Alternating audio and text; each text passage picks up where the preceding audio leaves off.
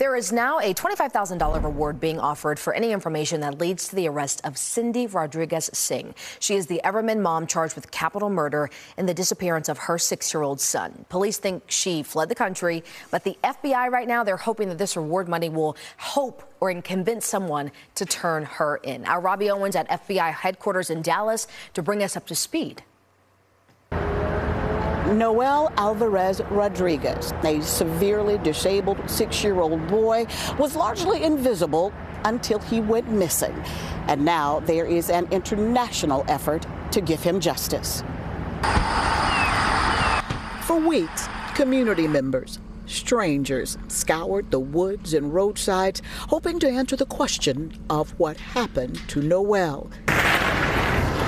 Even police can't say for certain, but a Tarrant County grand jury has indicted the little boy's mother, Cindy Rodriguez-Singh, for capital murder. We're coming up on 2 years since the last time Noel was seen. October would make it 2 years since he was last seen. So this is very important to our community. Everman Police Chief Craig Spencer, flanked by federal and local partners, says the community is determined that Rodriguez-Singh face a jury for the murder of her disabled son. So we have not stopped working on this case, so it's of extreme importance to us to seek justice for Noel, absolutely. 2 days after police conducted a welfare check at the family's Everman home, Rodriguez-Singh and her husband boarded a flight to India with 6 other children, but Noel was not with them.